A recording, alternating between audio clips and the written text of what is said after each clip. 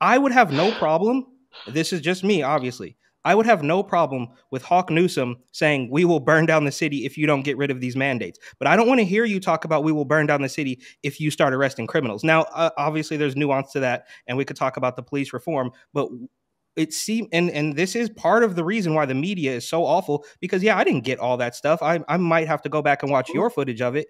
But it seems like you need to take. I just personally think that it is more important that we take a stance and go by we'll say any means necessary to get rid of the mandates more so than the police are a problem, bro. The criminals are a far bigger problem. And again, I don't trust the NYPD, but I don't think they are as big a problem as the criminals that seem to be. We just have this video going viral of this guy stealing a dozen steaks out of Trader Joe's. So the crime seems to be more of a problem than the police.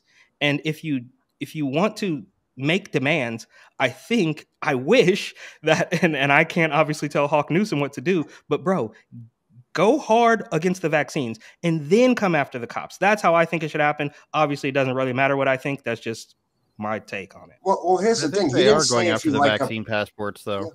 Look, he didn't say if you go after criminals, we're going to burn the city down. He says if you start locking up innocent, if you think, Mike, the innocent kids are going to start getting ripped out the car again and getting hurt, we'll burn down the city. That's what he said. I just don't buy that line that was really happening that frequently. I'm sure it happens, but I just don't think it's like.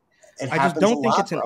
I think that there are more people, and I could be wrong. Obviously, I don't live in New York anymore, but I think that there are far more people being wrongfully pulled out of restaurants than there are kids innocently being tracked down by the cops driving a car. I just don't see, and it happens. I'm not saying it doesn't happen, but I don't think it's quite as big as a problem as these crazy vaccine mandates. And now we're seeing this lady collapse and all sorts of things.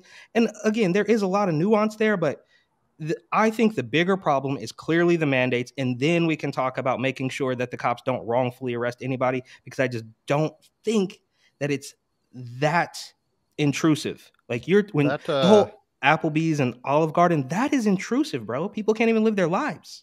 That